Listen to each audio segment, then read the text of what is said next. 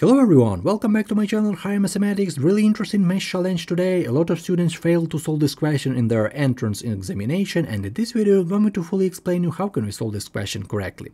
First of all, we should bring all these values, all these variables from right to left. So let's bring this 12 from right to left. So we have x squared minus x cubed minus 12 equal to 0. Okay, we just bring this from right to left. Right now, we prefer in other order. We prefer the highest power on the left and the lowest power on the right. So let's bring this x cubed from this middle position to left position. So it doesn't matter. We have minus x cubed. So with this minus, it's really important. Then plus x squared, because all the time we have plus right here. Yeah, plus x squared and minus 12. We don't need to use this minus in the beginning, so we can easily multiply this both sides by minus 1. It is really important moment because it's really great to not to have this minus in the beginning. So we have x cubed minus x squared, but we should change all this sign in every time. So we have x cubed right here with minus to plus, then right here plus to minus x squared, and plus 12 equal to 0. Okay, this is our cube equation. What are we going to do next? There are a lot of methods, there are a lot of approaches. How can we solve this cubic equation? I want to show you this approach. First of all, let's try to think a little bit about this 12. How can we express this 12? 11 plus 1, we can easily write it as 11 plus 1, we can easily write it as 6 plus 6, we can easily write it as 10 plus 2, we can easily write it in a lot of ways, but the really important way for us is 8 plus 4. We can easily write this 12 as 8 plus 4. You ask me why? Okay, I answer you, because 8 is equal to 2 cube and 4 is equal to 2 square. And this is really important expression for us, because right now we can easily write this 12 as cube and square, and then we can easily combine these, we can easily write it in another order, and then we will have our formula. Okay, take a look. We have x cube minus x square, and instead of 12 I write this 8 plus 4, so plus 8 plus 4 equal to 0. Okay, instead of this 4, as I told before, let's write 2 cube and 2 square. So we have x cube minus x square plus 2 cube and plus 2 square equal to 0. Okay, what we're going to do next? Let's try to group our cubes right here and group our squares. Let's go right here. Let's do this right here. So we have x cube plus 2 cube, yeah, plus 2 cube, minus x square, so minus x square, and plus 2 square. Okay, we just group our expression with cubes and with squares.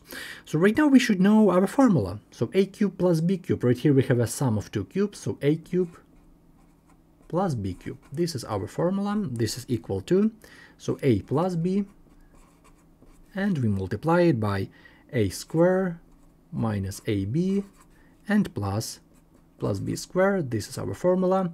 I put it in these lines. Yeah, this is our really important formula, our cubic formula. We really need this right now, so let's do this. Our cube formula, and right here we get it inside parentheses. So our step is to add these 2 cubes with this formula. So we have x plus 2, so we have x plus 2, yeah, and inside parentheses x squared minus 2x and plus 4. Okay, we just apply this cube formula to this expression. Okay, to this expression we apply cube formula, and of course minus inside parentheses. If we put minus, then we can easily we should change this sign. So minus, and inside parentheses x squared minus 2 square.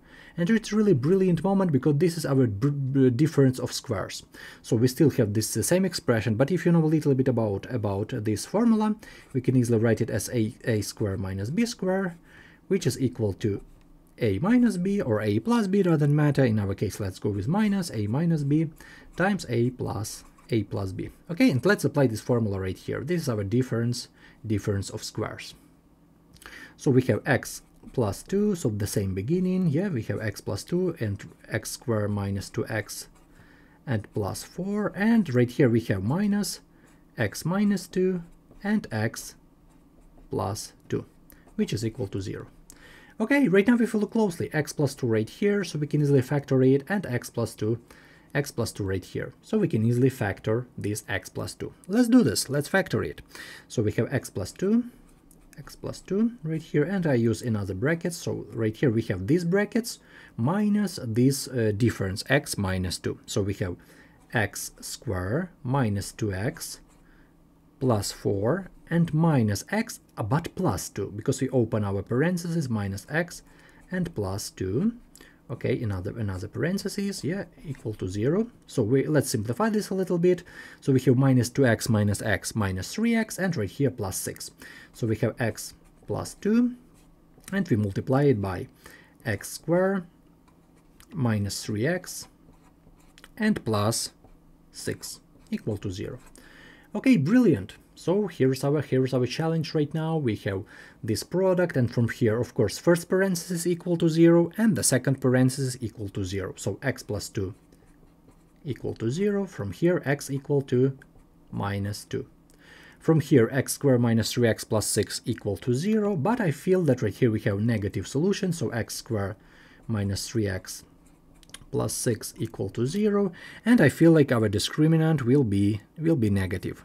I feel like our discriminant will be maybe minus 15, yeah, minus 15, which is less than 0. So we have two complex roots. So let's write our answer right here. So we have our x equal to minus 2, but where can I write our answer? Let's go right here. So our answer, x equal to minus 2, and this is x first and x second and third. This is complex roots. Okay, this is our answer to this challenge. A lot of students fail to solve this in their entrance examination, so this is my solution to this challenge completely.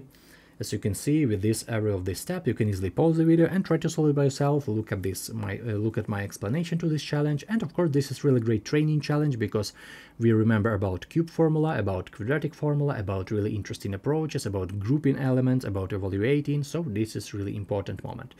So thank you for your time, have a great day, see you in the next videos. And of course, if this video is helpful in any way, don't forget to like and subscribe, and that definitely help me out for this particular video. So thank you for your time, have a great day.